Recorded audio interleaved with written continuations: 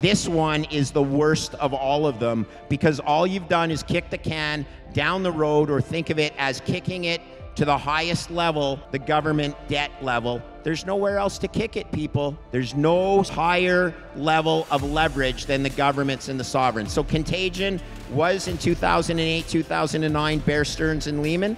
Replace that with country XYZ today. It's exactly the same problem.